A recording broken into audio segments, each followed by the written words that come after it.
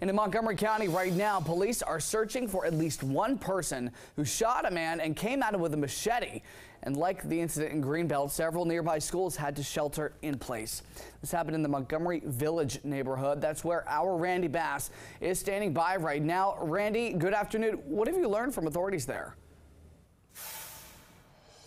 Yeah, Ben, all happened earlier today, right before noon. Here along Lost Knife Circle, authorities telling us a man was shot and hit in the head with a machete. This neighborhood, though, no stranger to gun violence. Police telling us it all happened this morning, though, right before noon. The victim in this case is expected to be okay.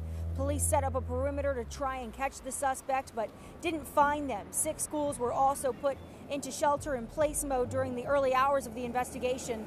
MCPS says Watkins Mill High School, Montgomery Village Middle School, Watkins Mill, Steadwick, Whetstone, and South Lake Elementary Schools were all back to regular operations by the end of the day today. Right now, we are working to try and get back in touch with police to learn more about the victim and the suspect, whether, they were known to each other and what the circumstances were surrounding the shooting. And again, I guess just said a few moments ago, this neighborhood, no stranger to gun violence. We were back here on this block not long ago, a couple of weeks ago, for a double shooting in which one of those men died. Police, though, did make an arrest in that case last week. Of course, this story is still very much developing in the early hours of this investigation, and we'll bring you more details as we get them. Live in Montgomery Village, I'm Randy Bass, GC News Now.